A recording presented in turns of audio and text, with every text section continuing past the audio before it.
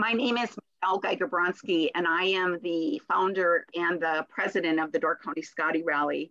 And on behalf of our board, I want to welcome you to the first of what is going to be many DCSR ZOOMIES. We're very, very excited to launch this program today. And I want to take a couple of moments to take care of a couple of housekeeping details. First of all, thank you for tuning in this morning. And I apologize if you've gotten numerous messages regarding links, but hopefully this is all going to work for all of us. I want to encourage all of you to mute your phones or laptops or whatever you're using this morning so that it does not disrupt our presentation. Secondly, continuing in this presentation, by you staying on board with us gives implicit consent for you to be recorded should there be any interaction between you and our speaker in terms of Q&A later on at the end of the program. We are going to ask that you hold all of your questions, or you can go ahead at the very bottom of your screen. There's an icon down there that says chat. You can actually go ahead and type in your questions. Please make them concise. Don't go on and on, and because we have a limited amount of time today. So we're going to take questions and answers at the very end of our presentation today, just so you know. And Matt Lubick, who is one of our Door County Scottie Rally board members, who is just a gem, because he's been our main consult for helping us launch this successfully today, is going to serve as the moderator of those questions. The other thing is, going forward, we have enough topics to probably fill up the next 12 to 15 months. And we're working really hard to find speakers for these topics, and speakers with a lot of expertise, not just our local vets. So that being said, I want to encourage you all to kind of think about saving. Probably we're going to try to shoot for the same Saturday every month, but that may not always be consistent with what our speaker schedule is. Just so you know, we will get schedules posted and make announcements in a timely manner going forward. The topics that we're going to be looking at in the next few months will be one of the last slides that Jody shows you today. So you'll get a gestalt of what's coming up. I'm trying to think. I think I've covered all the housekeeping details that I need to do. And so what I'm going to do is I'm going to ask you to all mute yourself, and Jody is going to be starting her presentation. Again, on behalf of our board, thank you very much for joining us for DCSR ZOOMIES. My kids were zooming around the house this morning, and it just made me laugh and feel so good about what we're doing today. So I'm going to let Jody introduce herself and tell you a little bit about herself, but I do want to tell you that I have been working with Jody for probably close to 10 years now, it seems like. And I credit Jody with saving the life of our most challenging rescue dog that we've ever had. And I just cannot recommend her enough. So Jody, thank you for agreeing to join us this morning, and it's all yours. Okay. So thanks, Michelle. So I'm like crying a little bit right at the beginning. So good morning, everybody, and thanks for being here. I just want to mention a couple of things before we start. First, in this presentation, I'm going to give you material, general material. We're not going to be able to discuss specific solutions for your individual dog, but I do have some resources at the end for you. On this page, I have my contact information at the bottom. The IAABC, that's the International Association of Animal Behavior Consultants, the American Veterinary Society of Animal Behavior, and the Association of Professional Dog Trainers also have consultant locators. So if you're not in this area and you'd like to find someone who's qualified, who's going to use positive methods to work with you, their websites allow you to find someone in your area.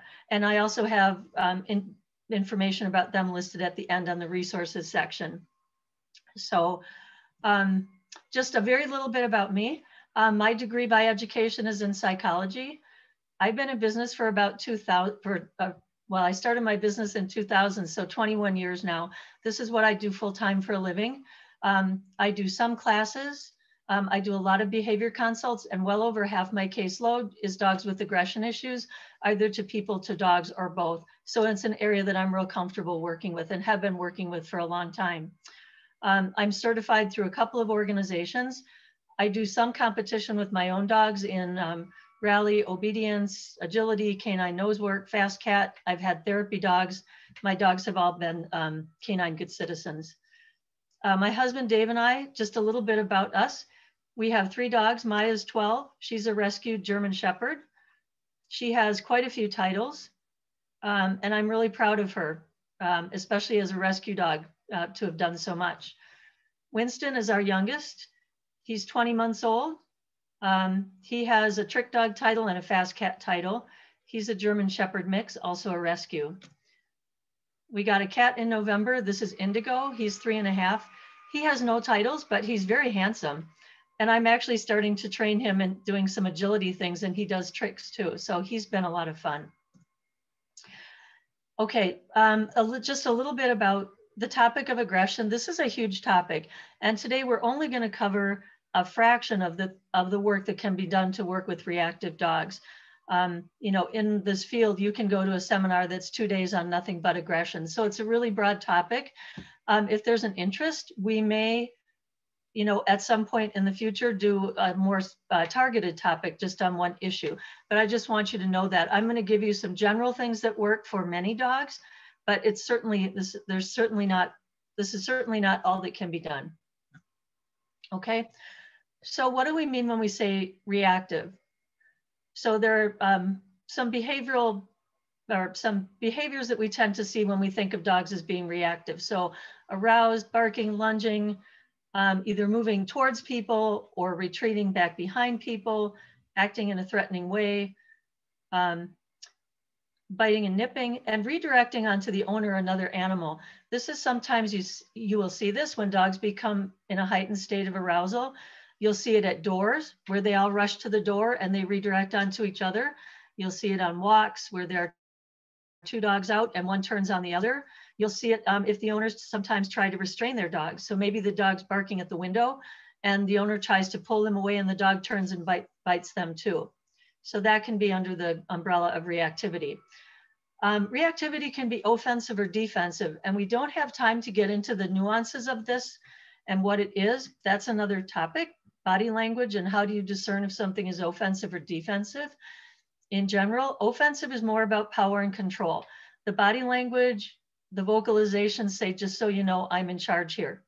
Defensive behavior is more about fear. So again, those are real general descriptions, but with an offensive dog, they're kind of trying to take charge, moving into the space of people. Defensive dogs are backing off and hoping that people will stay away from them. And you can also have dogs who are conflicted. So you can have dogs with elements of both offensive and defensive. For me, it's important to determine whether a dog's behavior is offensive or defensive, because that sort of guides the treatment program that we're going to give the dog. Okay, things that we're going to talk about today.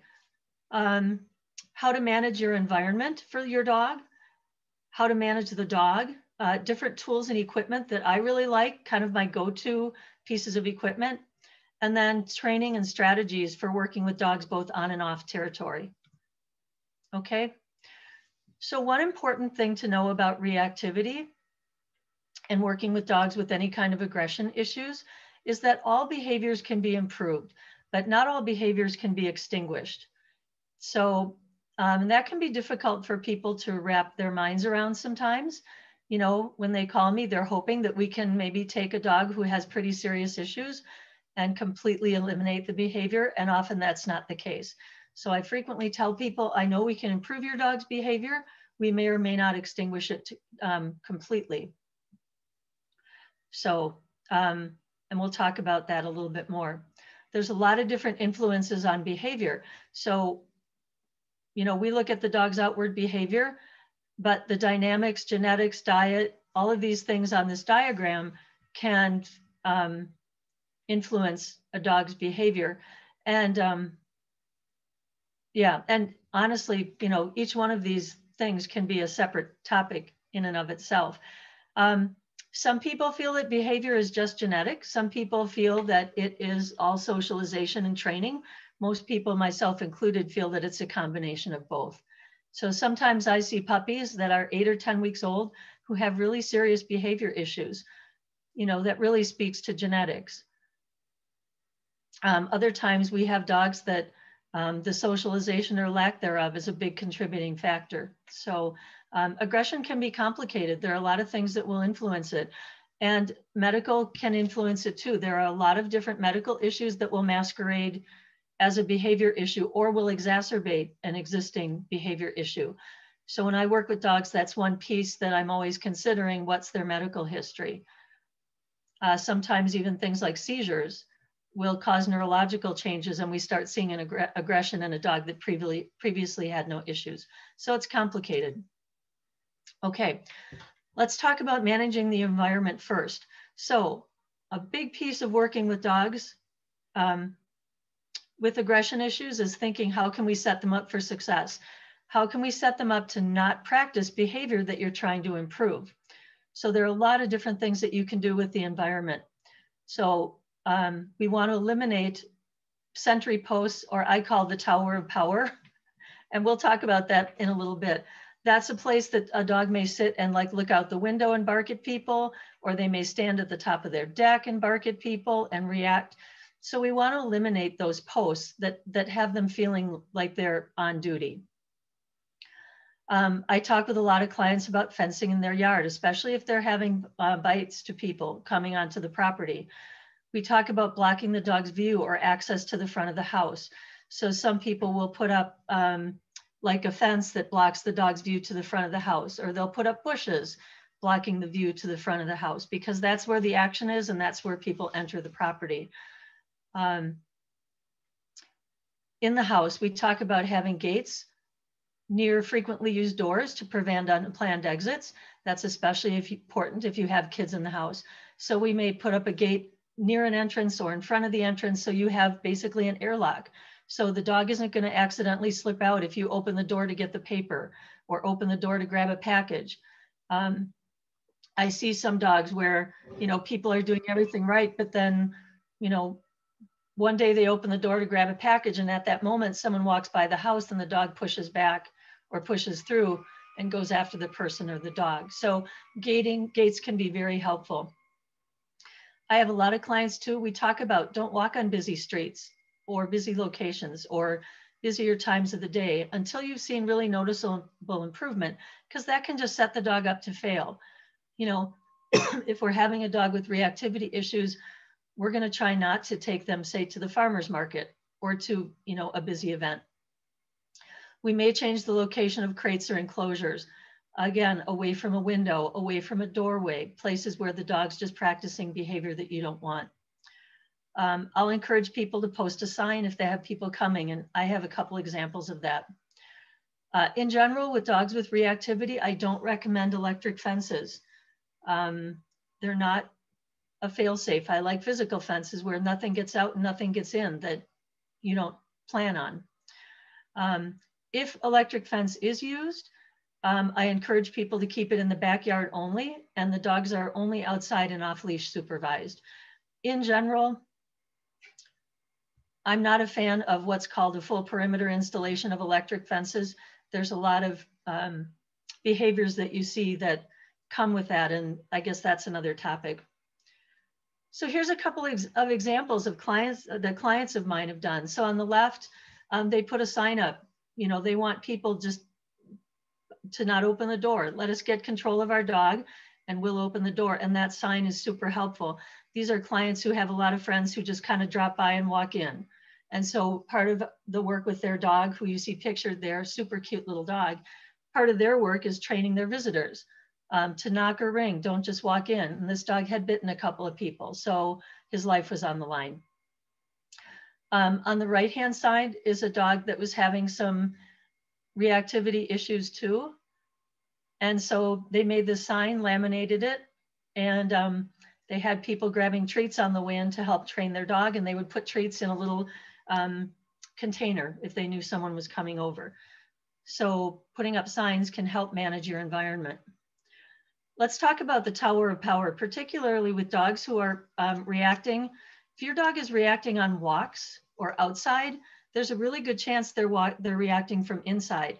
And I get a lot of calls from people who want work with their dog in public, but we have to start with what's happening at home. Because if your dog is looking out the window and barking 10 or 20 or 30 times a day at people going by, that same behavior then goes with them on walks and in cars. So it's really, really important to manage your dog at the house. For me, looking out the window is a privilege. Some dogs can have it, some dogs can't. But if they're barking at people, I would encourage taking that away. And a client once called that her dog's tower of power, and I love that word. And I said, I'm going to take that word because it's exactly what it is. They sit kind of in their little tower looking out, surveying their kingdom and waiting for things to bark at. So eliminating sentry posts is something that's really important for a lot of reactive dogs. So this dog is totally on duty. Okay, here's a couple of other pictures of dogs, clients that I've worked with. So on the photo on the left, these dogs, you know, are sitting on a bed looking out, and that's where they sit and watch and bark, and then they turn on each other. The dog on the right too. This is funny, but I can often tell when a dog uses a couch as a tower of power because I'll look and the whole couch is like depressed. And so I'm like, I'm guessing that's where he sits and looks out the window. Or sometimes there's 2 depressions for 2 dogs. Okay, so here's a whole bunch of ideas for blocking sentry posts. And sometimes we rearrange furniture. Sometimes we change the configuration. We can block access to the tower of power, or we can block the view out the window. So here's a whole bunch of different ideas if you're looking for things to do. And I'm not going to go through all these things, but some of them I have pictures of. And since this is recorded, Michelle, you'll be able to, you know, we can get these slides to people too. So here's some ideas for you. A baby gate can be used. The one on the left has a hole so the cat can come and go, but the dogs can't get into that room and look out the window. Blocking your tower of power can be as simple as putting up paper. So this picture on the right, they just took copy paper and taped it to the window. And I'll tell people, try it, see if it works. And if it does, then you can look for something more aesthetically pleasing, like bottom up, top down blinds or something more decorative. I have a lot of clients who tell me that barking is eliminated at a minimum of 50% just by blocking off the dog's tower of power.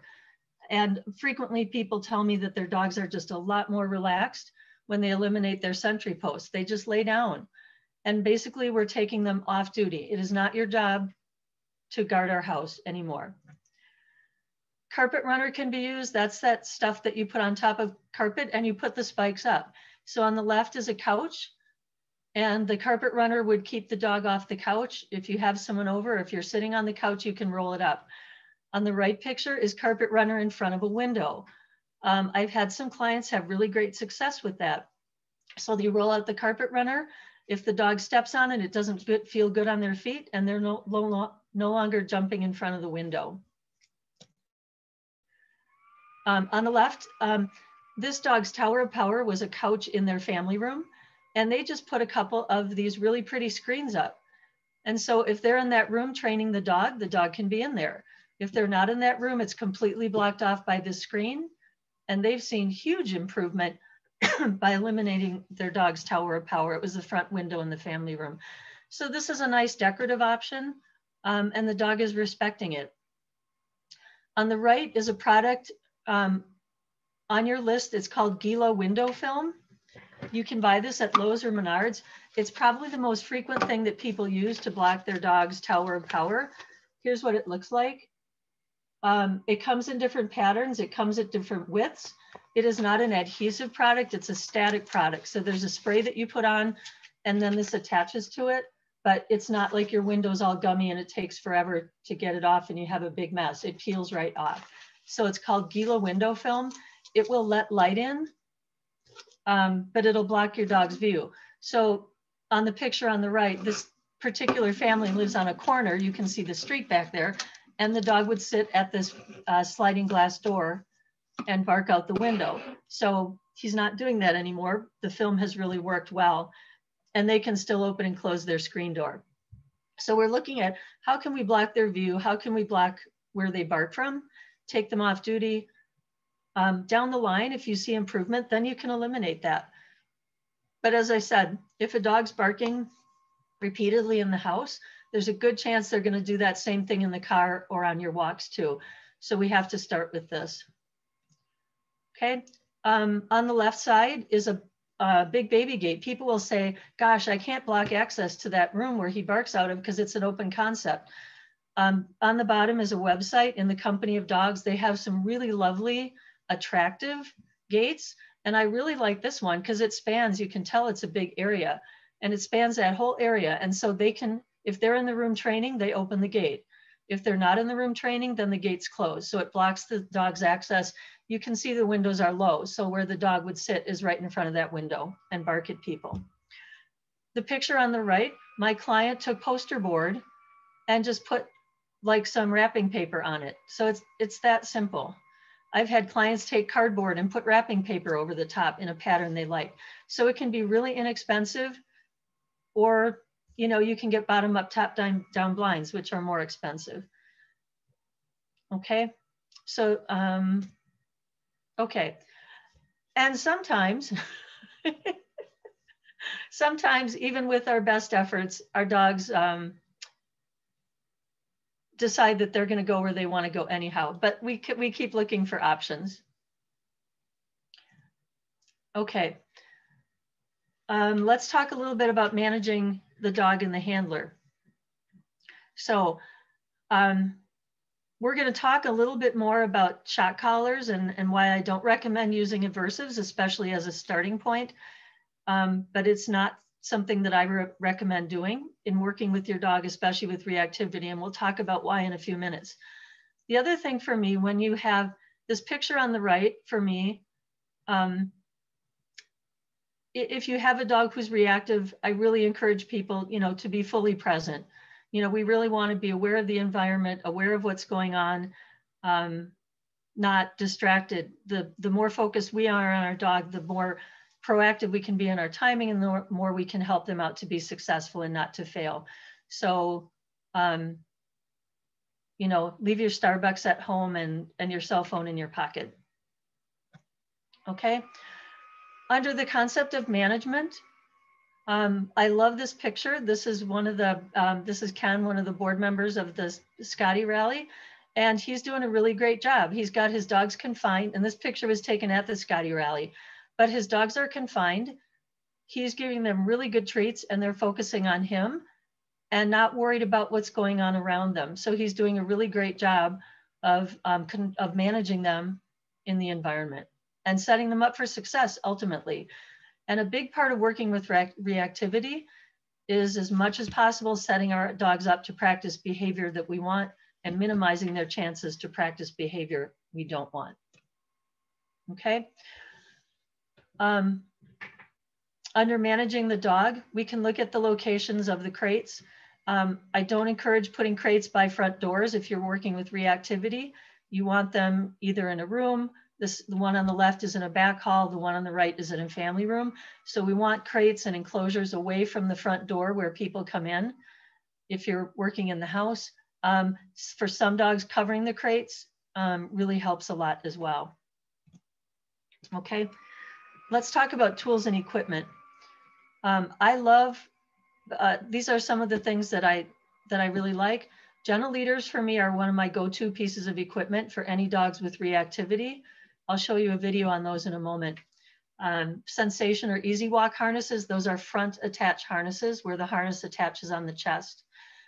If you go online and look up nervous dog or reactive dog collars and leashes, those can be really helpful. Clients tell me that if they have like a vest or a collar or a leash that says nervous dog or give me space, that people tend to heed that, and it may slow them down, or they may not come up and try to pet the dog. So if you're working on reactivity, especially in public, those types of things can be really helpful. There's a product called a Thunder Cap, previously called a calming cap. I'll show you a picture of that in a minute. Those can be used in the house. I have clients who use them in vehicles. They can also be used out in public. I had one client who used one at agility trials. It just helped to calm her dog down. Muzzles, I have some clients that we condition a muzzle. Some people find that they're a lot more relaxed if their dog is muzzled because they know their dog won't get in trouble with their teeth. Shirag Patel is a trainer, and he has some really great videos on introducing muzzles and making it into a big game. Muzzles are something that you want to introduce gradually and make it fun. And then they can be used in public or veterinary visits, et cetera, especially if it helps you be more calm, and some dogs are more calm with a muzzle on. I did a workshop a few years ago on positive veterinary visits, and people laughed at my dog because she was sitting there wagging her tail with a muzzle on. And all she's ever known the muzzle as is fun and games, and she gets food. So we do a lot of conditioning. I've never had to use it at a veterinary clinic, but if I do, we're set to go. So we want to make a muzzle into something fun and positive, and not make it into a big deal. Other helpful equipment are leashes with a traffic lead, so you can hold your dog right by your side. Max and Neo has a really nice leash. I'll show you a picture of that in a moment. For gates, here's that website again with the nice, if you want to look at a gate that's more attractive and not so industrial looking. In the Company of Dogs has some really nice ones. Okay, so if you're not familiar with gentle leaders, on the left is a gentle leader, and I do prefer that brand. There are some other brands, Halty, there's a Snoot Loop, there's a couple different brands. Gentle leader is the one that I prefer myself. There's a loop over the nose, there's a clip under the muzzle. The leash attaches below the muzzle on the chin and behind the ears. You get a lot of control with very little work. It also controls their head, which for working with a lot of reactive dogs, their head drives all the behavior. You know, they're barking, they're lunging. The gentle leader just gives you the ability to control them. On the right at the top is a leather traffic lead. You can buy these where, you know, your dog would be right by your side. The leash on the right, I really like a lot. It's by Max and Neo. It comes in a couple of different lengths. It has a padded handle, and you can see that there's a second loop right down by the end of the leash. So you can either have your dog at a longer distance, or if you want them right by your side, that handle allows you to hold them right at your side and not have to choke up on the leash. Or, you know, I have clients that may not have great movement in their hands, so they like having that handle to hold on to that's all padded on the bottom. It's also a nice soft nylon. Okay, I want to show you a couple of videos, and a key piece of controlling dogs that are reactive, either in or out of the house, or a key piece is having control of them. I want to show you 3 really short videos. This is one dog on 3 different pieces of equipment, and I just want you to see the level of control. If you've never worked with a gentle leader, sometimes people are, when I suggest it, they're like, really, that's going to help me? But I just want you to see the difference. So the first video is the dog on just a martingale collar. So pulling a ton, and it's a pretty big dog. Doesn't have a lot of training. He's a big Platthound mix. This dog was at the Humane Society, but they were nice enough to let me tape him. So that's the martingale collar. And we did all these pieces of equipment in succession, one after another. So here's the front attach harness. Better, right? A little bit better control.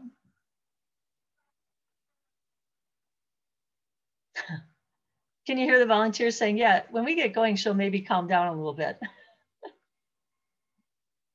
So this is better than the martingale collar. Okay, and here's the same dog with a gentle leader.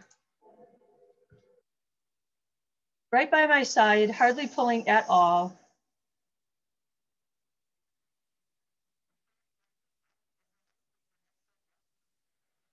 Okay, and I should tell you guys on the videos, I don't think we have audio with the videos, so I will be narrating the videos. But that gives you an idea what a difference equipment can make. So if you have a dog who's reactive, we want better control.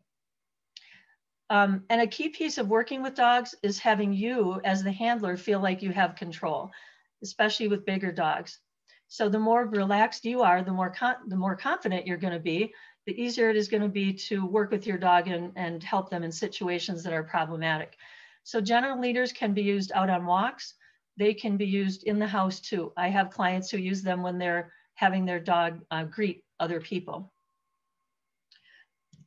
Okay, on the left is a calming cap, now called Thunder Cap. So the dogs can still see through. It's kind of semi-opaque. These come in different sizes. They're about $20, I think. They're not real expensive. I have the website at the end that you can pick those up. So this is a dog who is having reactivity issues in the car. And so we started using a calming cap, and that was their preference over having the dog couldn't be crated. So in a car, you can certainly put the dog in a crate and cover it. But the calming cap, you know, for me, it's worth experimenting. It does take some conditioning. But I've had some clients tell me that in certain situations, their dog actually kind of asks to have it put on. Like they get it, that it helps them calm down. So it's still a little bit opaque, but it just blocks their view. And if you think of people with horses will do this, they'll cover the head. People who do like falconry, they cover the hawk's head and cover their eyes, and the animal calms down. On the right is a nervous dog collar. I'll encourage people get a little bit wider one. This is a client I worked with, and her dog had bit multiple people, and he was a super cute dog, so people wanted to come up. And it really helped. She said people at least pause, or they keep a little bit more distance. And I think she had a vest that went with that too. So there's a lot of products. If you do a search on nervous dogs or aggressive dog collars and leashes, there's all kinds of options. There's Give Me Space, there's Nervous, there's all kinds of options for you. Okay, all right.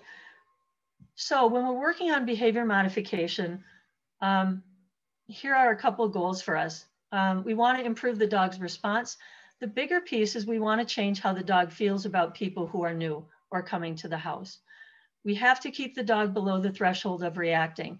As much as possible in your work, we want to keep your dog at the point where they're not barking, they're not lunging, they're not reacting. Occasionally we cross that line, but the more you can stay below that threshold, the more you're going to see behavioral changes. We gradually increase their level of comfort.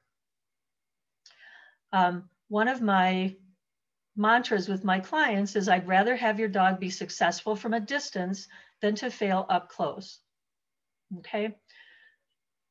We also want to build the dog's ability to take direction from their person and to build trust that you will take care of the situation. We really want your dog to trust. And one of the things I see with people in working with reactive dogs is they put the dog over a threshold, and they might do something like hold the dog really tight and let people pet them. That doesn't change how the dog feels about the situation. And sometimes dogs start to, we never know for sure what dogs are thinking, but my interpretation is that the dog thinks, I can't count on my person to handle this for me, so I have to handle it on my own. So we want people to be aware of what their dog can and can't handle, and for the dog to trust that I can kick back, mom's going to take care of this. They're not going to let people get too close. They're not going to let people do things that we know bother me while we work on this. Okay. And my other goal with my clients is to build their confidence that they have the tools to address situations. Okay. I tell people often in classes and appointments, part of my job is to help them start to think like a trainer, because I'm not always going to be there. So I want them to start to think like a trainer and give them tools that they feel like, yep, we've got this. Okay. Avoid flooding. Flooding is when you present too much to people. So an example I often use is like, if you were afraid of spiders and I put one in your lap, would that help you get more comfortable with spiders? Probably not. There's a percentage of people that it might, because it'll never be worse than this, but there's a bigger percentage of people that they might actually get worse or sensitized. So sometimes in their effort to desensitize a dog, people actually sensitize them by allowing them to be over threshold and having the situation be too much for their dog. So flooding is just giving the dog, basically saying, oh, he'll get over it. Okay. So we want to avoid flooding. We want to keep them below that threshold, keep the situation at a level that the dog can handle, so we don't run the risk of making them worse. Okay. Let's talk about, what about positive punishment? Positive punishment is basically an aversive.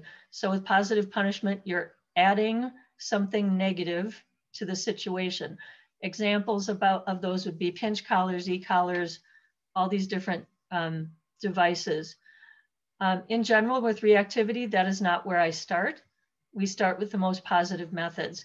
If I have a dog who's more offensive, in other words, coming from a place of power and control and wanting to be in charge, I may consider adding some of these, others never.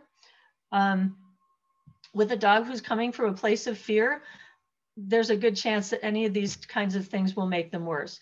And I work with a fair amount of dogs that people come to me and they've already tried many of these devices. I'm saddened by how many people buy a shock collar before they come and see a person like me. And they've actually done damage to their dog, especially if there's fear. So with any aversives, you run the risk of the dog pairing something negative with the shock, the vibration, the tone, etc. So with some of these devices, at best you suppress behavior, but at worst you can make it worse. When the dog pairs, I just worked with a dog where they were using an e-collar, and I had to explain to them from the dog's perspective, you think you're correcting the barking and lunging, but what the dog learns is when people approach, bad things happen. So I need to work harder to keep people away. So with any aversive, you run the risk of adding or making the situation worse. Even if it does help, sometimes what happens, so I recently had a client that they added a vibration collar and they said, oh my gosh, he's so much better. And I said, so what happens when you take it off? Well, he still barks. So what they done with the collar, they were suppressing the behavior, but it still didn't change how the dog felt about the situation. So I said, we have to address this from a training perspective and start to teach the dog, you know, this is what we want. So you've suppressed the behavior with the collar, but you haven't changed how he feels about it, nor have you changed the behavior when the collar's off. It's a strong discriminator. The dog could discriminate. We will, it's not my first choice. It's something I may consider at some point. Okay, so let's talk about working with dogs who react on territory. We work on building the owner's leadership. We work on building confidence for shy dogs, that people having visitors over is a good thing. We use high value treats, high value toys to build a positive association with the presence of visitors. My goal is I want to change these dogs' attitude from get out of my house to OMG, people are over, great things are happening for me. I love it when we have people over. So we really want to change how they feel. With a lot of my clients, we talk about increasing general training, inside, outside, and on walks. If your dog can't listen to you without distractions and nothing going on, they're not going to listen to you in the height of a moment when they're aroused. So a lot of my clients, we're working on really basic skills, like sit, down, off, wait, stay, leave it, quiet, going to their room. For when doorbells ring, we use hand signals and verbal cues. I encourage most of my clients to confine their dogs if people come in or over when people enter, and the dog is only brought out on leash when they're calm. For a lot of dogs, all the drama happens around the door. So if we remove them from the door, wait till they're calm and then bring them out, many dogs do significantly better. It also sends a message of it's not your job to control access to the house.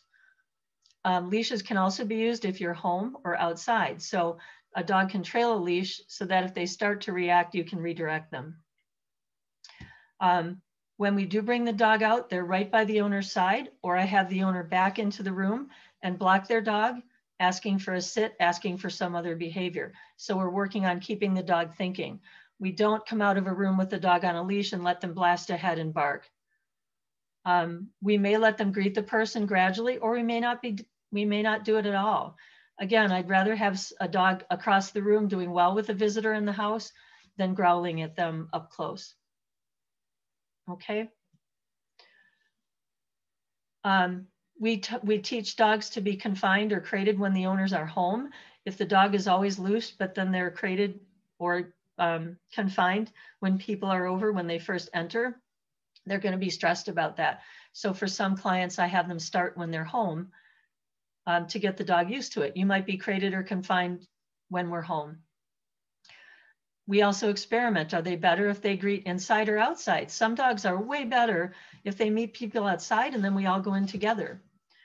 If spaying or neutering is not done, I recommend it. The dog's ability to recover is critical to their success. Recovery is a dog's ability to be concerned about something, but then get over it. So again, with strangers in the house, some dogs within 5-10 minutes, they're quite comfortable. Other dogs continue to react if the person gets up or they cross their legs or they go to the bathroom and come back. So the more quickly a dog recovers, the more successful people are in the long term. It's hard to work with dogs who, if you leave and go to the bathroom and come back, we start all over. Okay. I'm going to talk for a little bit about teaching Leave It, and Leave It is a really important skill for dogs to learn both on and off territory. I'm going to show you some videos on Leave It. We teach it two ways, one where we toss a treat in front of the dog, one where we toss the treat behind the dog. Okay, and we teach the dogs Leave It is to leave whatever you're going towards and focus on me. Leave It is different than Drop It. Drop It is spit it out. Leave It is leave it alone. Okay, here's a couple of videos where we talk about Leave It, and this is useful for dogs on territory and off. So here I'm going to toss a treat behind, and you see how she's looking at me, and I'm going to reward that.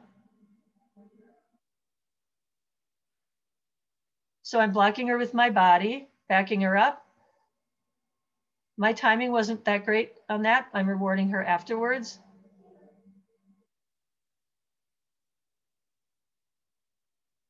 So this is a younger dog. This is a Chesapeake Retriever. So she looks down, she goes through my leg, but then she backs off, and I'm going to reward her for that.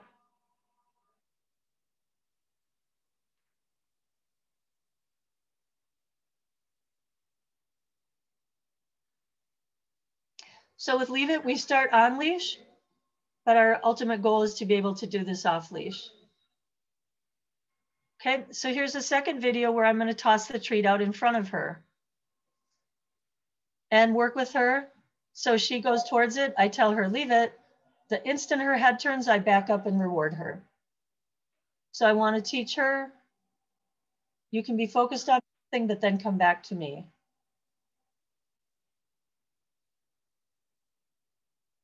Yay, good girl. Nice job. I like teaching Leave It to all dogs. It's one of my favorite cues to teach because there's just so many practical applications to it, but it's really critical for dogs who are reactive.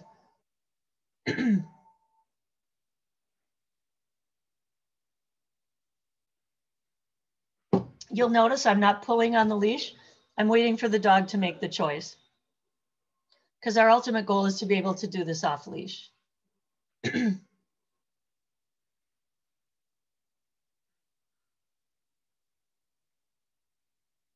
That time she doesn't even move forward. She comes back to me. Okay, so Leave It is a really important skill for dogs that are giving us any kind of reactivity.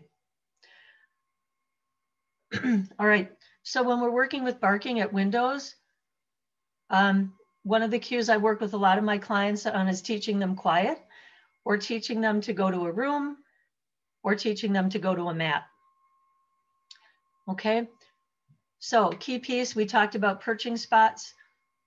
Unless the owner's present and teaching new behaviors, we eliminate dog doors. I am not a big fan of dog doors because I see so many dogs that go blasting out and barking at people. But we start to teach quiet. In multi-dog households, we teach it separately and then together. And I want the clients working daily on this. And we use super high value treats for this work because it's really hard. Our goal is to have a dog who stops barking on request. So if they start barking, you can tell them quiet. And I have my clients make a list of when is it acceptable for the dog to bark and when isn't it? And they set their own criteria. I'm not going to go through all the details of each week. This is a four-week program that I give people. Gradually building up the dog's ability to be able to either stop barking or not even start barking. And this will be hopefully available afterwards, maybe on slides. But we start from on leash with making it really easy. The owner's there knocking on the door and the dog can see that. We're working on quiet. By the 4th week, we're having them off leash and practicing with them.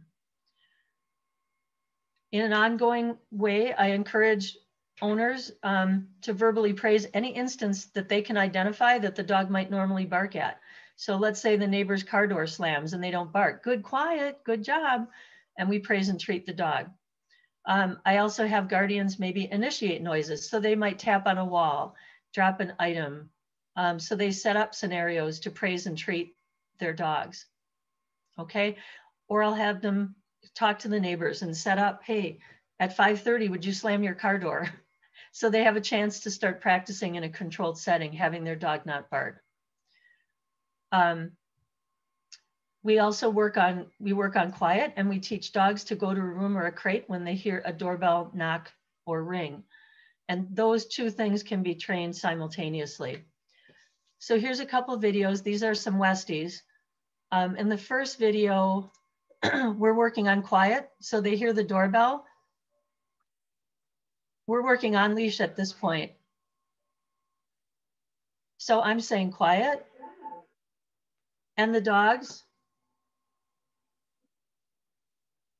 are coming over and just saying, what would you like me to do? So this is, I think, on our second appointment, they had a lot of foundation work that they did. The goal is when you hear a doorbell, you come to me and look for leadership. And they barked a couple times, but that was quite good. In the second video, we're teaching the dogs when they hear a knock or a ring that they can go to a place on cue. So that can be a room, that can be a crate. In this case, it was the kitchen. They had a baby gate in the kitchen. So we're teaching the dogs if they hear a knock or ring, immediately they can go to their place of confinement. And we do this over about a month's worth of exercises. So they heard the doorbell and off she goes. And you can see the kitchen. So then the owner's going to follow behind her and shut the kitchen door. So ding dong, kitchen. The dog goes to the kitchen, they shut the door, then the owner would come and answer the door and determine if they were going to bring the dogs out or not. One of her goals long-term was to be able to teach her dogs to go to a mat. So ding dong, go to a mat, and then the dogs would be released to greet if she wanted to.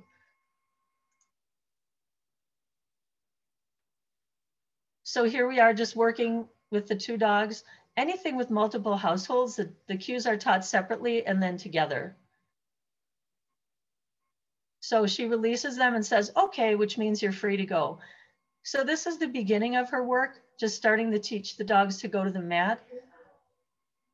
So she's using the cue spot. So she gives them a cue, they go to their spot. This is a more advanced cue. Most of my clients are happy with being able to knock a ring and send their dog to a room or send their dog to a crate or send them to a back door. Going to a mat is more advanced work and it requires more diligence on the owner's parts because of course you have to be watching the dogs when your company comes in. And the more reactive your dog is, the more likely it is that they'll do best if they are put away and brought out when they're calm. But some get to this point. Okay, we work on waiting politely at the door. So wait and then release. You're not just allowed to go blasting out the door, especially if your dog's reacting outside. Okay, these are a couple of videos that I'm working with a dog in the house. They're pretty quick. This is a dog who was reacting on and off territory and had bitten people. This is a video from Our second appointment, the first appointment, I didn't touch her. I wasn't even on the same side of the room with her. But this is our second appointment. She's not on a choke chain. The choke chain is used because you can see it's attached to the collar. She sometimes bites her leash, so we've inserted a choke chain at the bottom of the leash. But she's actually just on a regular collar. So we're starting to shift how she feels about people in her house. Dad's giving her treats. I'm tossing treats. I'm not touching her yet. But she's starting to change how she feels. The first appointment, it was really quite scary.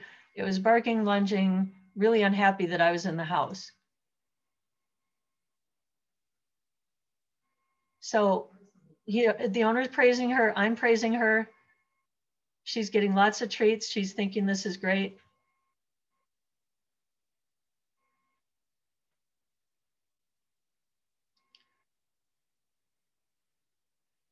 We're working on my getting up and leaving. What would happen with this dog, the minute you got up and moved, she'd just go ballistic. So this is significant improvement. I think this is our second appointment. Okay. So let's talk a little bit about dogs who are off territory. So some of the same goals: building the owner's leadership, changing how the dog feels about people on walks. From get away from me to, oh my God, I really love you. Again, we use high value treats, high value toys. For some dogs, they're really big toy dogs. I had one shepherd who was a Frisbee nut. If people came over, we said, get your Frisbee, and it totally shifted how he felt about people at our house. From, oh my God, you have arms, you'll throw my Frisbee for me. So for some dogs who are really into toys, we can pull out a ball, we can pull out a Frisbee. I had one consult that they had a big bucket of tennis balls outside their house.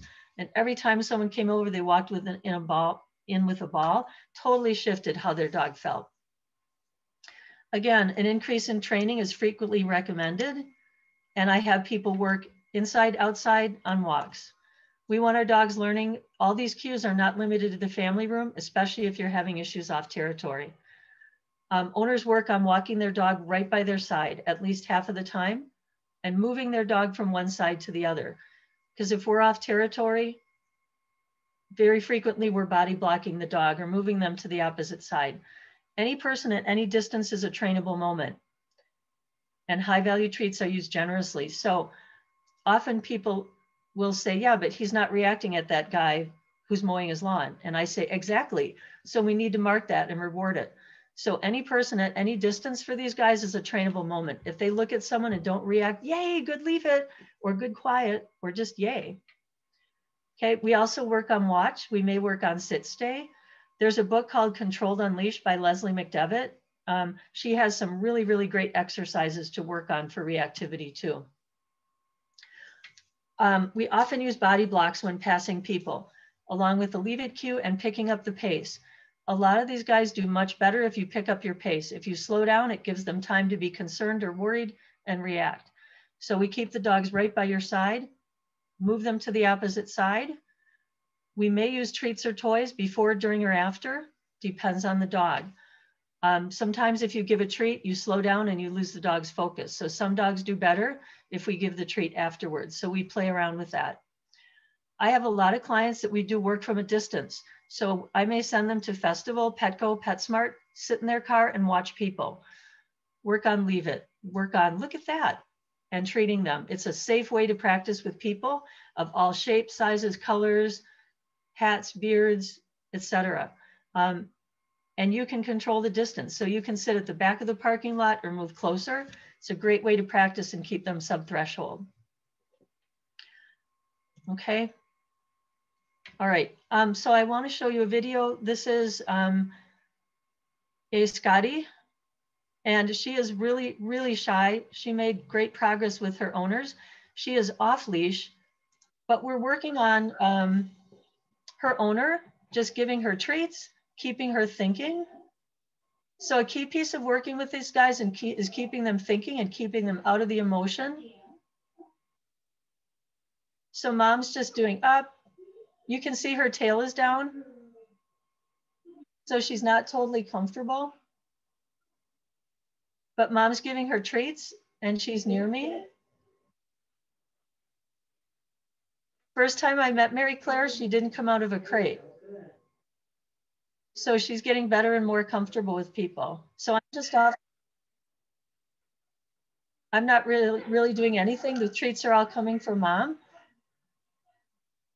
And we're just letting her approach if she wants to. Mom redirects her. I'm not touching her. I'm not reaching towards her. I'm not doing anything. I'm just sitting there and we're just letting her come up to me if she wants to. She looks back to mom.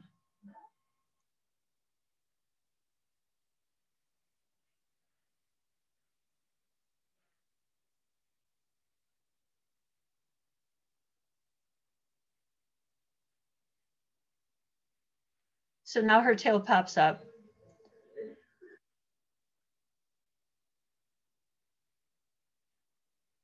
Later on, we may add me tossing treats, but at this point, she's pretty sensitive to movement of arms. So I'm keeping my hands in and the treats are happening with mom, but with me there. Again, every dog is different. So there she comes up and says, hey, I think you might be okay.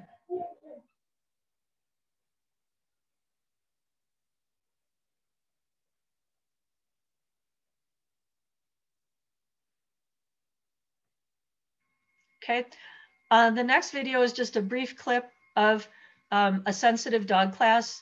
And these are dogs who are reactive to people and dogs. We're practicing walking by. So the owners, you can see they're body blocking. The dog is on the opposite side. And we're practicing walking by other dogs and other people. So these are all dogs who are having reactivity issues towards people or dogs.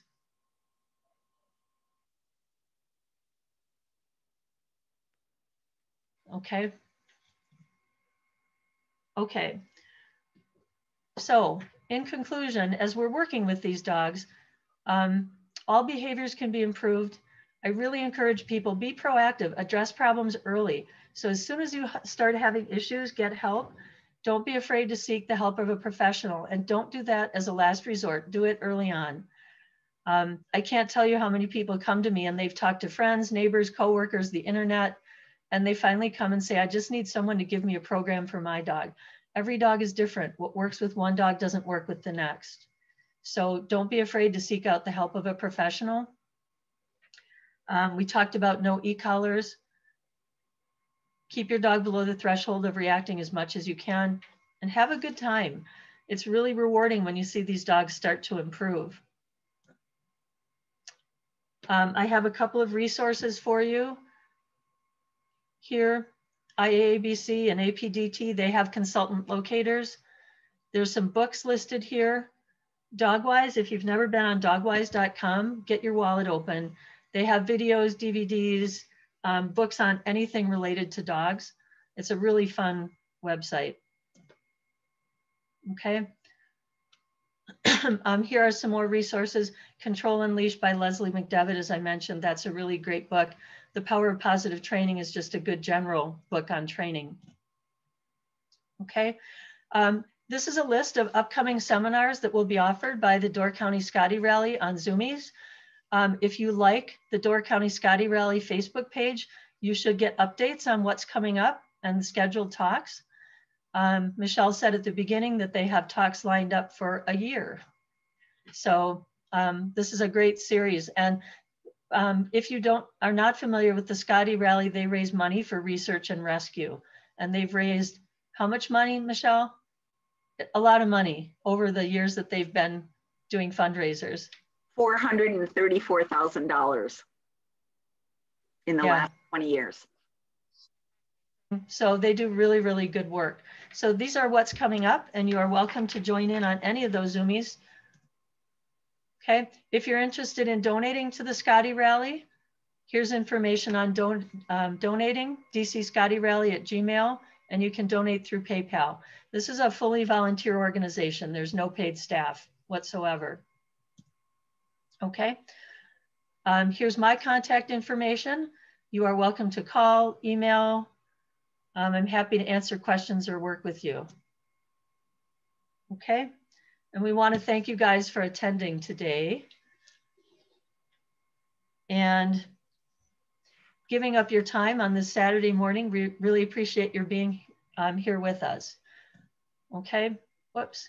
And I think the plan at this point is to open up for questions.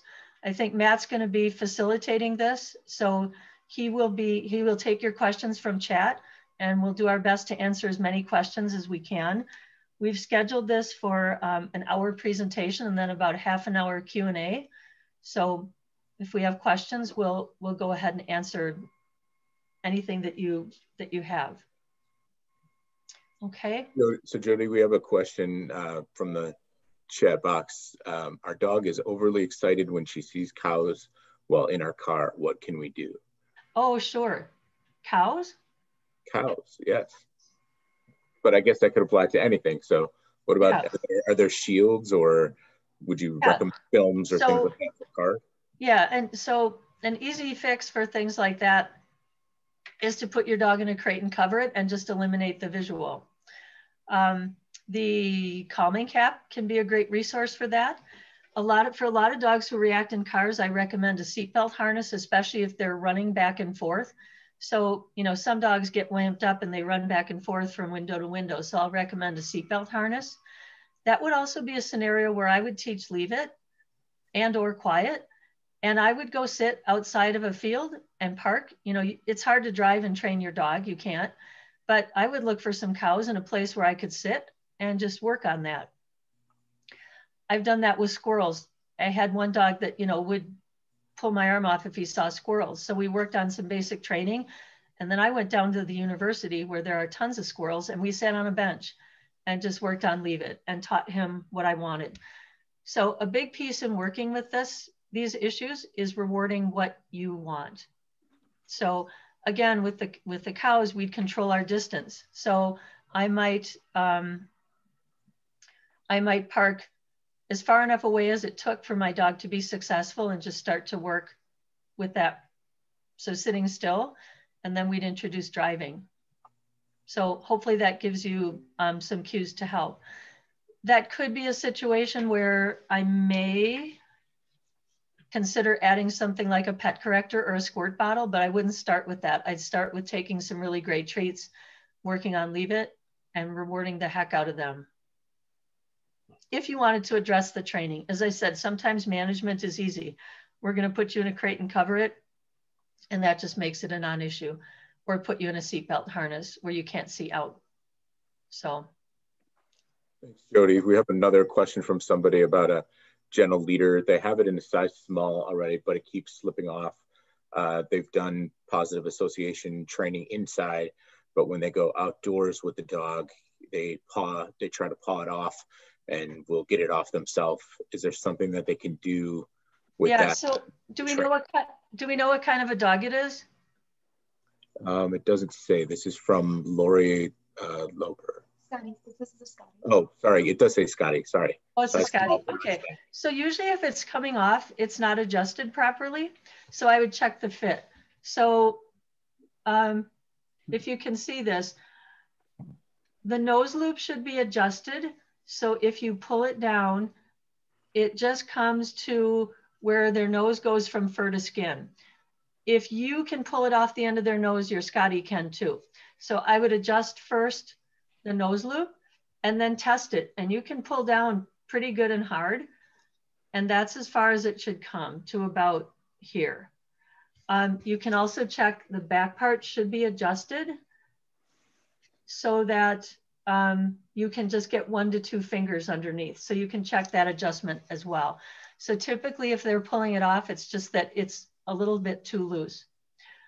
One thing I'll recommend is if they start to paw is just to pull up on the leash. Try pulling up or try just pulling forward and just saying, let's go, and continue to move. Sometimes with a gentle leader, if you stop and try to, if you stop, they just keep pawing and it gets worse. So sometimes I'll just say, let's go, and just keep going. So hopefully those 2 things will help you. For some dogs, treats can help with this, where we might, oh, I don't have any treats, where we might take a treat in front of their nose and just bring them along to prevent them from pawing. So with gentle leaders, I tell my clients, There's, whoops. What happened? Somebody else is trying to share their screen here. It said someone, okay, there we go. Okay. So I do tell clients, some dogs you put the gentle leader on and it's no big deal. Some dogs you get a little bit of drama. Some you get like alligator death rolls and a lot of drama. Most dogs, if you, after about 4 to 6 times, it just becomes something, a piece of equipment that you use. I do have some clients who tell me my dog isn't a huge fan of this gentle leader, but I am, because it just gives you better control. So I would say if you haven't introduced it that much, you know, persist and see. For a lot of dogs, they do get better and better and better. But if they're kind of pawing, just say, let's go, keep your voice light and keep moving, pull up or pull forward. Don't stop, and see if that seems to help. Bring some treats along, and you know, the minute they move forward, yay, nice job. So we make it into more of a party with them. Sometimes with gentle leaders, it's the loss of control that frustrates dogs and just having something on their face. Okay, so hopefully that helps you, Mary. But yeah, step one would be checking the fit. It's my niece. It's not me. Yeah, usually the first thing I do if people are using one is check the fit, because usually it's too loose. It's usually not too tight. And if they're pulling this nose loop off, that's the place to start, is checking the adjustment on that. And I'll tell people, really give it a good pull, and you shouldn't be able to pull it off the end of their nose. Okay. Jody, we have another question here from somebody who has an entire clan of Scotties that they're trying to walk at the same time. So what would you recommend if someone's trying to walk 4 Scotties at the same time?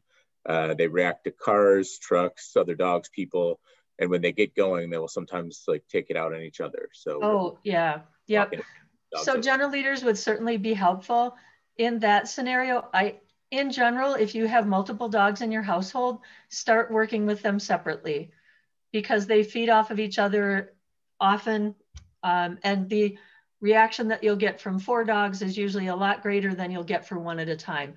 So, you know, the bad news is for me with 4 dogs is I would start working with them separately, then maybe 2 together, or maybe we work on them separately, but then we walk together with a second person and we each have 2. So if they can't do it individually, they're not going to do it as a group. So we'd start separately, then maybe 2 at a time, then maybe a 3rd, and ultimately the 4th. But you could break it down, as I said, to having multiple handlers. That way, all you have to worry about is your own 2 dogs. And I would pair, when you start pairing them, pair the dogs that are most likely to get along, or the dog that's doing best with the dog that's not doing as well. So the pairing for me would be important. But if they're not on a gentle leader, that would certainly give you a lot better control. My guess is very often, my question would be, are these guys doing this at home at windows too? Actually, she says later on, she has another thing here that says they all hang out by the windows. Yeah. And one in particular is a bad barker. And she said it might make the others sad to block the windows from all of them. Too bad, so sad. Yeah. Too bad, so sad. But you did mention earlier that if the behavior improves, you could potentially lower the blockage, or just decrease or take it away once they're behaving. Yeah, and I would say, you know, I have a lot of clients that feel bad about taking the view out of the window, but you know what? I live in a 50-year-old ranch house that has taller windows, and I don't see my dogs like moping at the base of the windows like, oh, our life sucks because we don't have a window to look out of. You know, they deal with it. And looking out a window for me is a privilege. And some dogs can have it, but some dogs can't. And if they're barking, then it goes away. For a lot of my clients, I tell them this may not be forever, but at least I usually look at 3 to 4 months where we take away their tower of power.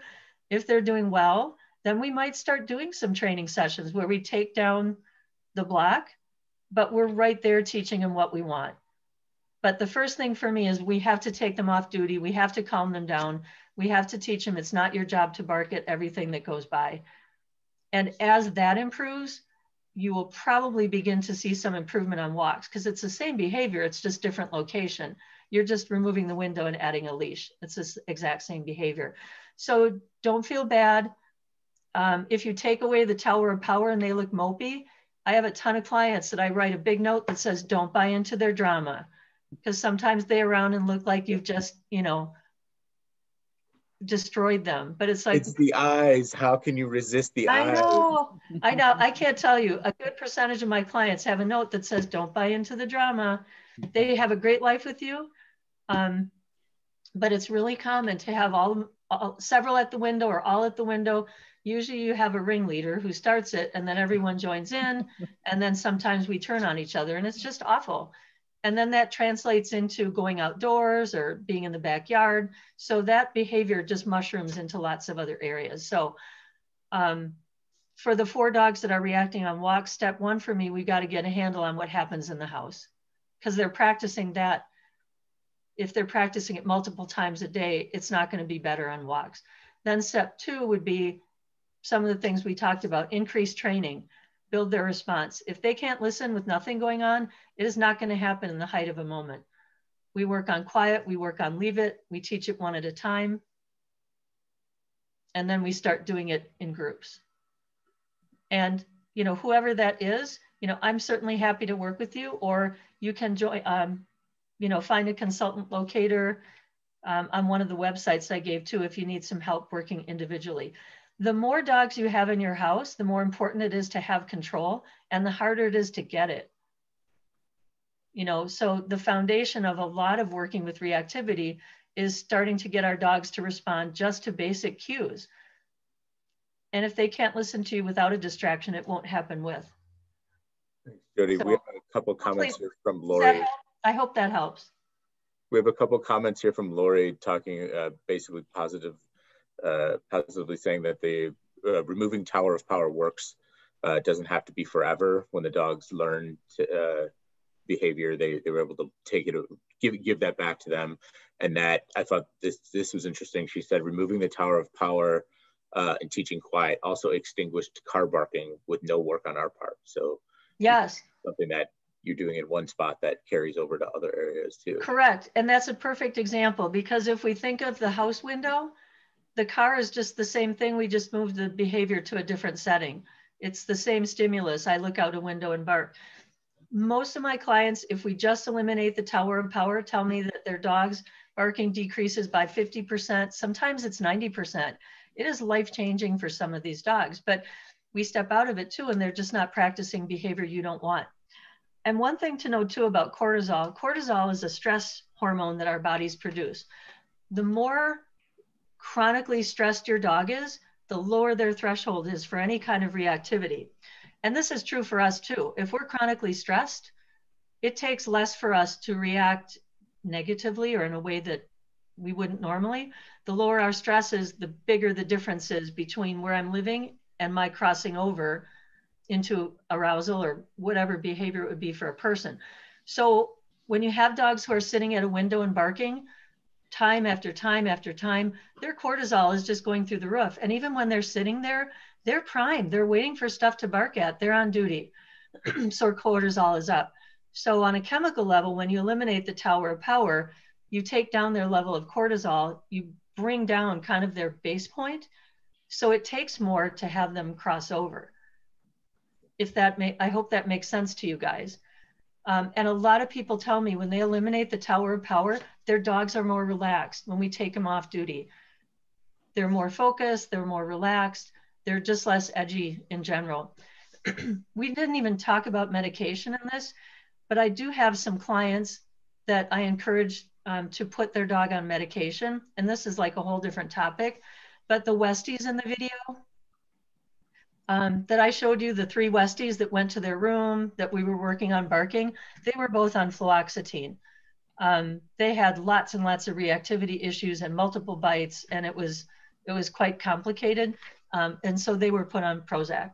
So, I mean, we didn't even get into supplements and medication that can be used to facilitate some of these situations. Thanks, Jody. We have a couple comments here and actually a question from my wife who's sitting next to me. But somebody, before we go on to anything else, somebody has a comment of thanking you, Michelle and Jody, and asking if you could repeat the contact information for seminar payment in Door County rescue effort. Michelle, would you be able to send an email afterwards to attendees with the information so we don't have to do the yes, absolutely. Okay. So one of the comments that we kind of skipped over, I want to come back to. So we all know that our Scotties have super short legs. Kathy says, I've used general leaders on my Scotties before. I found the location of the leash clip is so close to the front paws that on a couple of occasions they disconnected the leash. And I would say the one thing I thought of as I was thinking about that is maybe wrap it with like medical tape before you go out. Could be something that would stop if they did step on it. It's easy to get that medical tape off after. It doesn't leave a lot of stickiness. I don't know if Jody has any suggestions for it, but yeah, and you can also look at different kinds of clips. A clip like this is less likely. A clip like this is less likely to get opened up. Usually the clips that, and the person who sent this can tell us too, usually the clips that, I don't even own a leash like this, are the ones that kind of push in. So instead of being up and down like this, it's a clip that there's a piece that kind of pushes back and forward, and the person can tell us if that's the case. I do have some clients who add a second leash just for their own comfort. So they may add a second short traffic lead, or a second leash just for their own comfort. So who was the person that asked that question? Was the leash, does the leash have a clip like this? That was Kathy. I'm trying to see if she's still here. Looks like she's still here. Kathy, are you able to unmute yourself? It's been years. I don't remember what leash I used. What I did do was get a nylon choke collar and added it too. So if the gentle leader came off, I still had a chance of hooking the dog. Sure. Yep. And I showed that in that video on Sophie. One other thought for that too could be to have like this isn't a locking carabiner, but you could get a locking carabiner too that would attach, and that way it couldn't open. But yeah, if the clip was one of those that the panel kind of pushes back, I've had that happen too, just even in classes where the dog's paw goes just right and it just pushes back and allows the leash loose. So I really like this type of a clip on a leash. But thanks, that's a good point to bring up. Jody, I think sort of related to Tower of Power and reacting to things that they're able to see.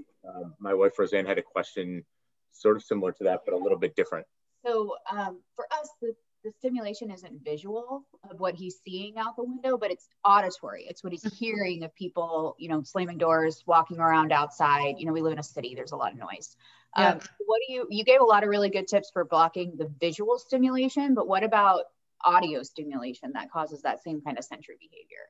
Yeah, so that is a scenario too where we work on leave it and quiet.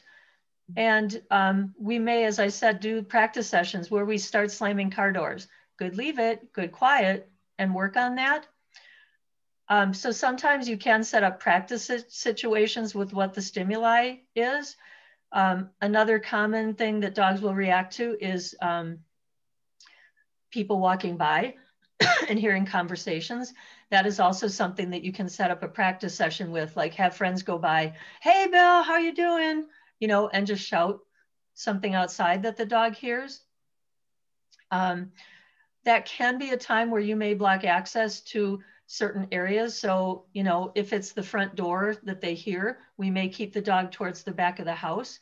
That may also be a scenario like when you're gone, that we crate the dogs or confine them either in the basement or a bedroom or more quiet part of the house, so we don't have all the auditory stimuli.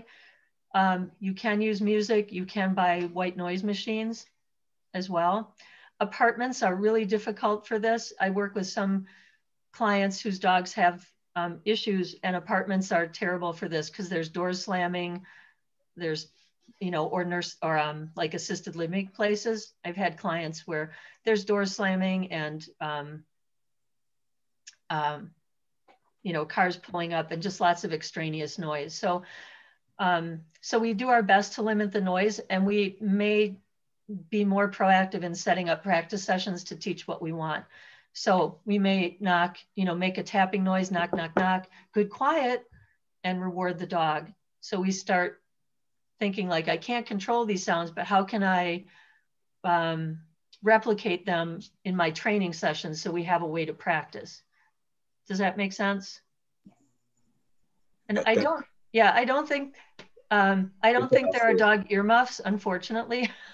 I think your answer also could help. L Hardy asked a question about her Yorkie only barking when the mailman FedEx uses their package scanner, and they've learned to wait for when they come to react to it. But I think the things you're saying about the auditory stuff could also help with that. And it feels like positive distraction from those times is. Yeah, and you know, you guys, I have to go online and look, because I have a ton of clients who talk, especially in the pandemic, who tell me that my dog knows the sound of the UPS truck, like he can hear it from a block away, or my dog knows the sound of the Amazon van or whatever.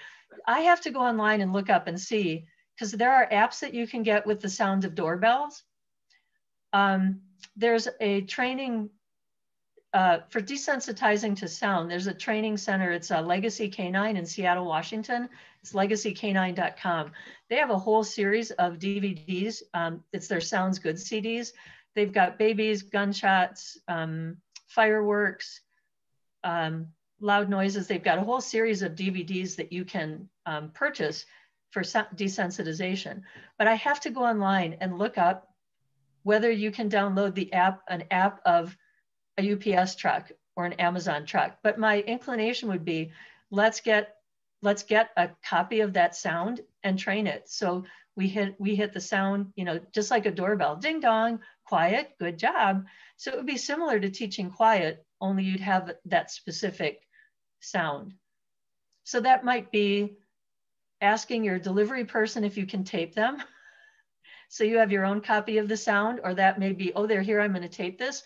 Or there may be people who've already done it and you can get it online. I have to look that up. Because yeah, it's surprising how many dogs know the sound of the UPS truck or the FedEx truck and react to it. But again, if we block their access to the front, that's a scenario where we might have the dog trailing a leash when we're home. So as soon as they take off to that window, we step on the leash, we grab it, we redirect them. Early timing is really critical in all of this, as much as you can. I just saw a comment that made me laugh. On a side note, I do have a pair of dog earmuffs for loud sounds. Oh. So apparently, Jill is holding up the earmuffs. Right oh, look at that! Thanks for sharing. So where did you get those?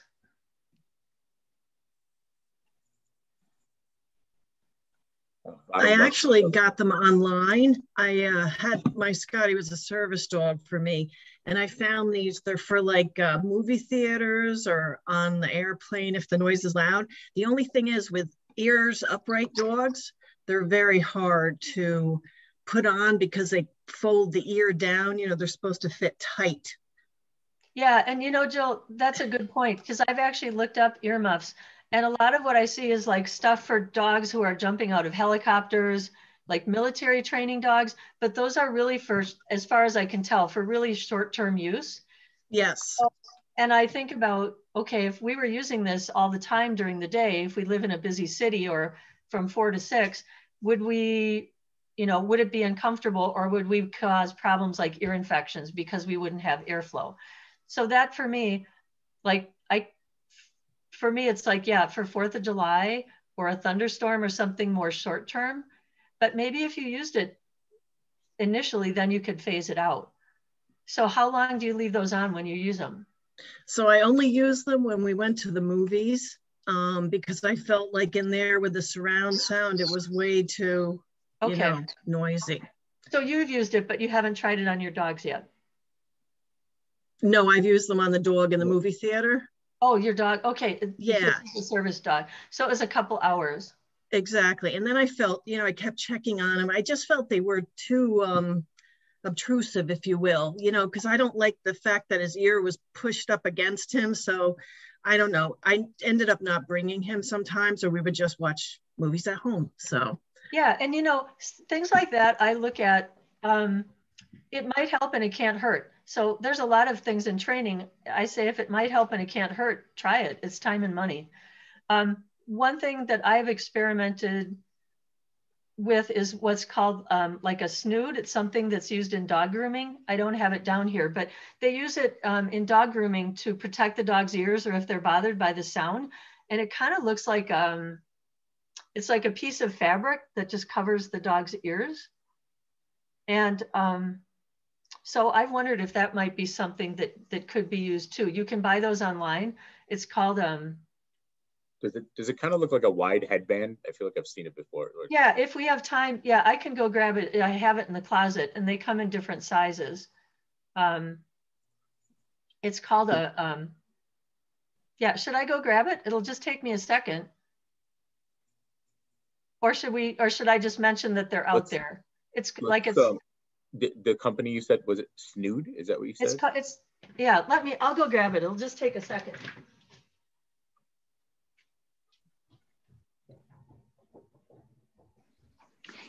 And Matt, when after she's done with this, perhaps there's a question from Lisa. I think I saw about what kind of that's next, yeah. Okay, since we're talking about equipment, I'd ask that. And then I think Kate's question is really helpful too, because I've had that happen so many times where people don't want to listen to, yes, when you're trying to keep the dog away from their dog.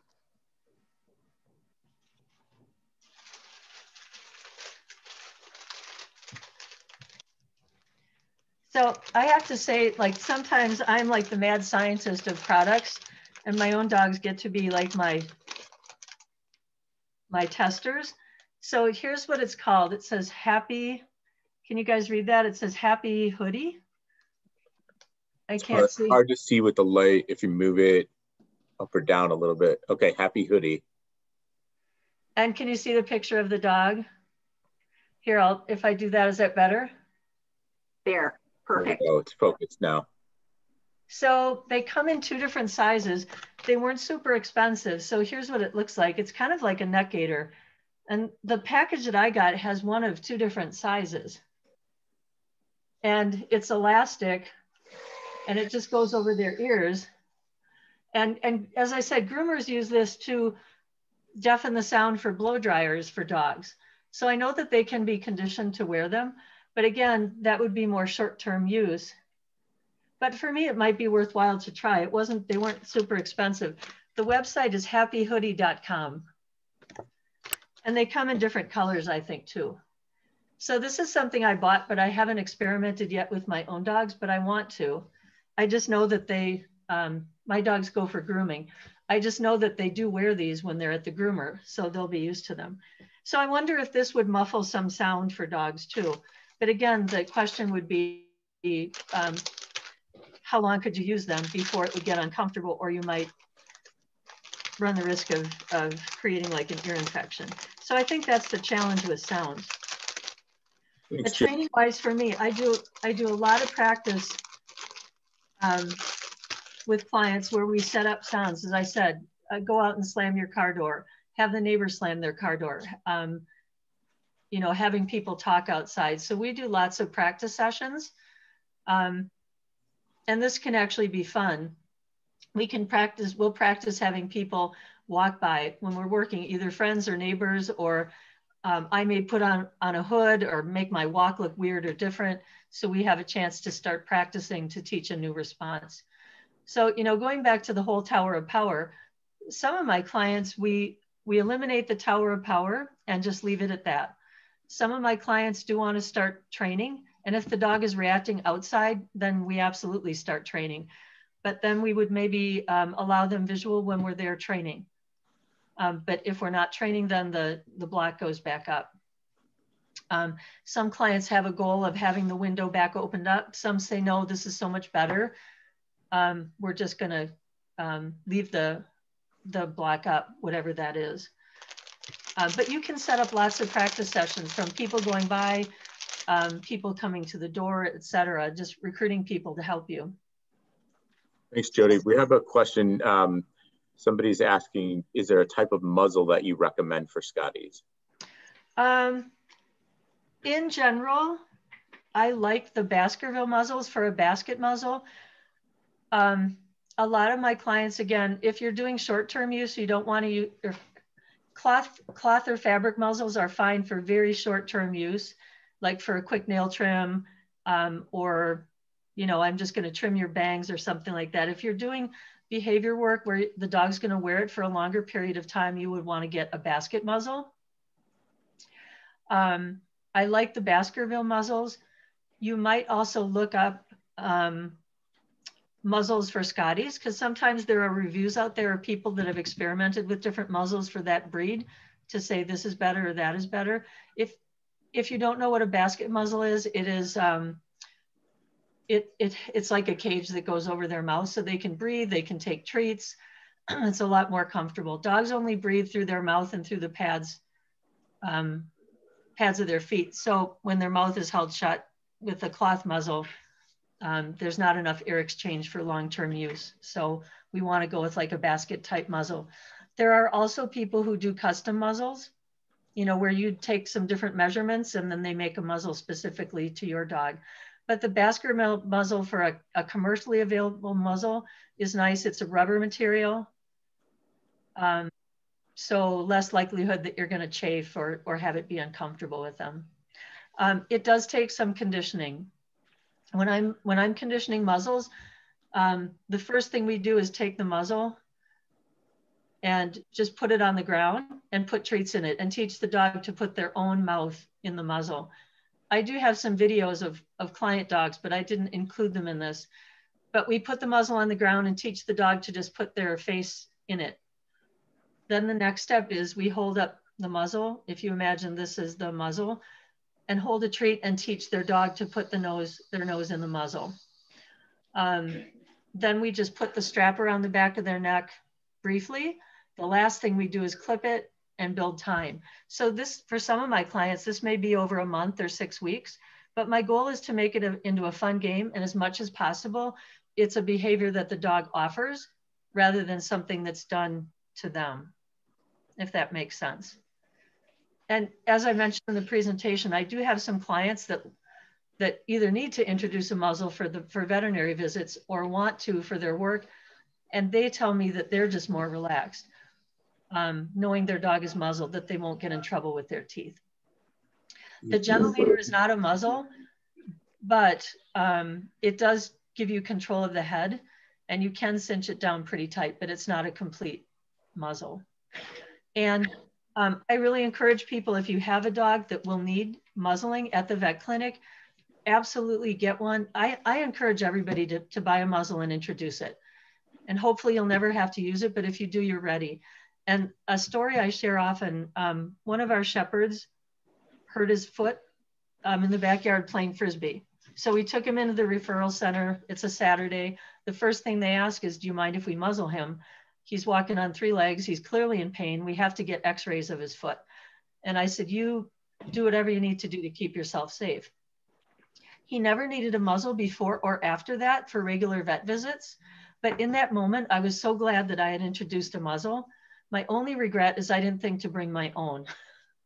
You know, it was like, oh my God, my dog's on 3 legs, get to the referral center.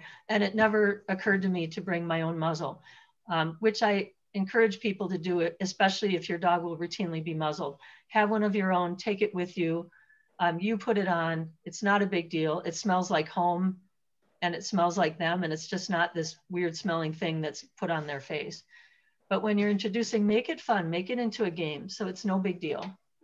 And practice it routinely. And that way your dog won't fall apart when you use it.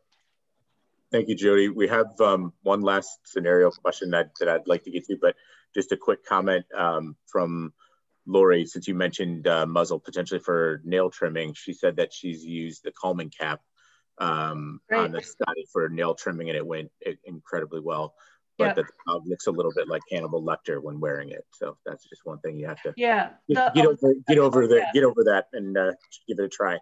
So the last thing I want to get to, because I've had this happen, I don't know, 7 million times with my 2 Scotties, and have one that is particularly aggressive with other dogs. This is from Kate, and she says, on walks, I try to avoid other dogs since my dog likes to lunge towards them. I'd like her to not react to other dogs when she sees them. Some owners will say, oh, she is friendly about their dogs. They'll let their dog run up to hers while she's trying to work on having the dog sit and watch and not react. What do you suggest to do in this situation or do to prevent it? She thought that the idea of that nervous harness that you showed earlier might help keep people away. I want to use a cattle prod or some sort of shock device on the owner of the dog, but I don't think you can do that legally if they're listening to verbal cues. What do you do? Yeah, I know that's such a frustrating situation where you're like, really? You know, years ago, I had a really dog aggressive dog, and you know, I can't tell you how many times the loose dog's running up and they're like, he's friendly. And I'm like, mine's not. So yeah, the nervous dog leashes can help. And I just want to go back for a second to the comment about the calming cap. I put both names. It's now called the Thunder Cap, but I have the website on the resources list at the end. And one of the common applications for those is for nail trimming. Like if you cover their face, they do calm down. So there are a lot of applications for that. And again, it's a cheap experiment. So I'm all for stuff that doesn't cost much money, and it might help and it won't make them worse, but they do have to be introduced. But it is interesting, as I said in the presentation, I have a client who competed in agility, and her dog would get very aroused, and she introduced the calming cap and she'd use it going to the start line. He was a different dog. And she said he actually started tapping his nose on the calming cap. Like he would ask for it. Like he actually knew that it really helped him. And she shared that with me. And I thought that was really interesting. And I was glad she shared it. But going back to other dogs, yes. We want our dogs to be able to count on us to get them out of situations that are too much for them.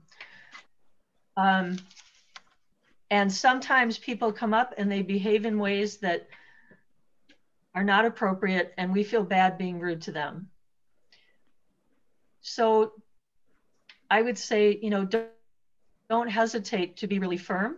Don't hesitate to just get up and walk away if someone isn't listening, and just say, no, you need to stand back. Don't be afraid to be firm with people, especially if your dog is reactive. You know, I have some clients that it's like their dog's life is on the line, you know, when we're working with them based on the history. And I said, don't you even for a second feel like you need to apologize for being firm if someone is just not listening. So don't be afraid to get up, walk away, be firm with a person.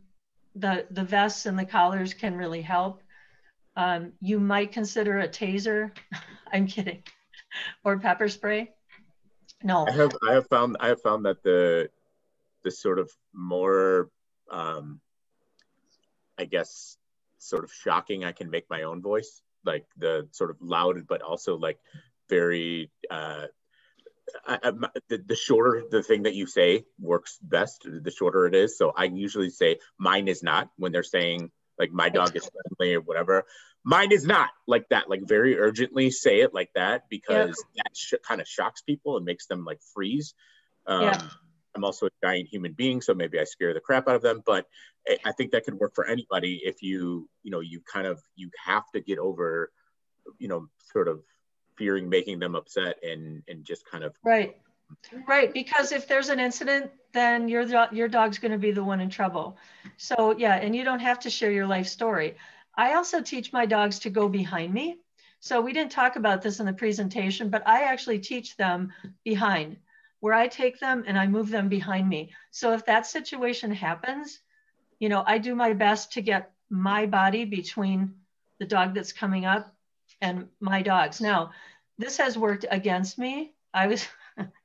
We were out hiking, and actually it was a Scottie. I hate to say this, but these two dogs came flying down a hillside. They should not have been off leash. should not have been off leash. It was a wilderness area. My dogs were on leash.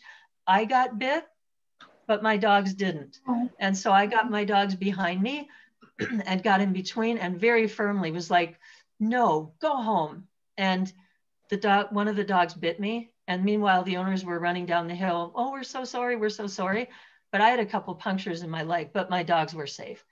So I actually teach that as a cue behind, and I say it kind of firm, and then I'll even practice no, you know, or go home is what I commonly use. So that's a cue that I also teach, because I really want my dogs to feel like, I don't want you getting in front of me and feeling like you have to solve this. I will handle this situation. So yeah, so being firm, walking away. I've also had kids come running up where I'm like, stop, stop. Do not run up to my dogs. And I'll put my hand out and just be firm with the kids again while I'm putting them behind me. I have white German Shepherds and they're really pretty dogs, and not all parents teach their kids how to be appropriate. I will also just continue walking and act like I don't see the person. So we were walking through a parking lot and some kids came out of a church and saw my dogs, and they're like flying across the parking lot and no parents were in sight. And, you know, in my mind, I'm like, oh God, this could go south in 1,000 ways. And so I just picked up my pace and kept walking and didn't even look at the kids. I just act like I didn't even see them. Said, let's go guys, and just kept walking, and the kids lost interest. This might not work for German Shepherds too, but since Scotties are much smaller than that, I mean, sometimes I will have to pick up our one dog that like I'm always walking. You bet. But I might just have to pick up the one that is super reactive. Yep, great. That's a great strategy. If people just aren't listening, then you have to do what you have to do to get your dog out of the situation. Yeah, some little dogs are really great, and I have a lot of clients that tell me, boy, if I pick them up, it just diffuses everything. The only risk in that is that some dogs will jump up and bite your dog's butt or bite you. So if it is a loose dog, there is some risk in that, but I have a lot of clients that say that that really diffuses things, and it's certainly easy and effective. And, you know, if it protects your dog. I mean, we did at the rally, was it the last time we did a rally, I did a presentation on under attack. So it was a whole presentation on what to do when that loose dog comes up. And it was pretty well attended too. So that's something that we could give again too, because it was just a separate presentation on that. And there's, you know, obviously quite a few things you can do. So does that give you some ideas? Was that Kate? I can't remember. Was that Kate? Yes, thank you. That was very helpful. I've actually had to like preemptively pick up my dog Penny when an off-leash dog like came running at her. And she's like a 55-pound pit bull mix. So, but it definitely helped because she stayed calm, and the owner was able to come and remove their dog from the situation. Yeah, and you know, Kate, there's a product that you can get. It's made by PetSafe and it's called Spray Shield. I have clients that use it who ride bikes in the country, or people who walk in areas where there's a loose dog problem. So it's a citronella product, and it sprays up to, gosh, I want to say 15 feet. I'd have to look. It's not like mace where you worry about blowback for you or your dog, but it's a citronella product. It comes with a holster, so you can clip it right on your pants. So if a loose dog would come up, you can pull it out and spray it, and it is a deterrent. So it can be a deterrent for a loose dog or an attacking dog. Or an owner who won't listen? It's made by PetSafe, and it's called Spray Shield. Thank you. It's a citronella product. So yeah, I have clients who use that in different, if it's a busy neighborhood with loose dogs, it won't hurt you, it won't hurt their dog, but it can be a deterrent. With loose dogs, it can be super helpful to just kind of keep moving. Very often a loose dog, they may be protecting territory or trying to play. So the less interesting you can be, the more helpful it can be. So I'll work on leave it, let's go. And I just keep walking and keep my dog's attention. And sometimes the other dogs will just lose interest and go back home. So. Thank you so much, Jody. I think, Michelle, we are about maybe 15 over here what we had planned, but thank you everybody for staying on. And I think people just dropped off when they needed to, but great questions, everybody. Yeah. Yeah. And I'm, you know, if you guys want to stay, I'm happy to stay and answer questions. Otherwise, if we want to wrap it up, that's okay too. I think we're going to go ahead and wrap it up. And if people want to contact you directly, Jody, or call you for a consult, we'll let them do that, just out of respect for everyone's time. We had a total of 33 of us on this seminar today, and that is fabulous. My kudos to you, Jody. You are my hero. You're like the dog whisperer in Wisconsin, in the Midwest, I think. And Matt, you did a fabulous job of moderating with the questions. Thank you so much. And huge thank yous to all of you. Again, I posted the email for PayPal donations. It's DC Scottie, spelled SCOTTIE, rally@gmail.com. And just so you know, those donations are going to cover the cost of paying, some of our faculty need honorariums to do this for us. So that's what those funds are going to go for, and also to help us host an unlimited platform on Zoom. So thank you again so much to everyone. Watch for our next announcement for our March session, and I hope you all have a great weekend. And thank you, Michelle and Matt, for having me. And, you know, a couple people in chat, I'm seeing a lot of thank yous, and this was a great webinar. So thanks for that feedback. Thanks for that positive reinforcement for us too, those of you who are attending. And we really appreciate your giving up your time and joining us this morning. And I'm sure Michelle is open to feedback if you think of ways that this could be improved, because this is my first live workshop and the Door County Scottie Rally's first live workshop too. So any suggestions are appreciated, but thanks for joining us. You could go back to the screen share real quick and put up that contact page. We've had a couple of people ask for that throughout. So if you're able to do the screen share and you bet. Do we want the Scottie Rally? Yes. Maybe toggle between the two, put that one back up, and then put your information up as well. Sure. And while Jody's doing that, I just want to remind everyone, we are recording this session, and this will be posted probably on our Facebook page. And we're having some problems with our website hosting right now, but it will ultimately be on our website as soon as that hosting problem is resolved.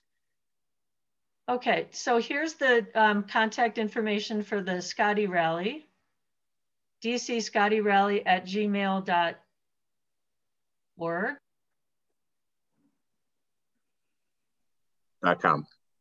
.com, sorry. That's okay. And then here is my contact information.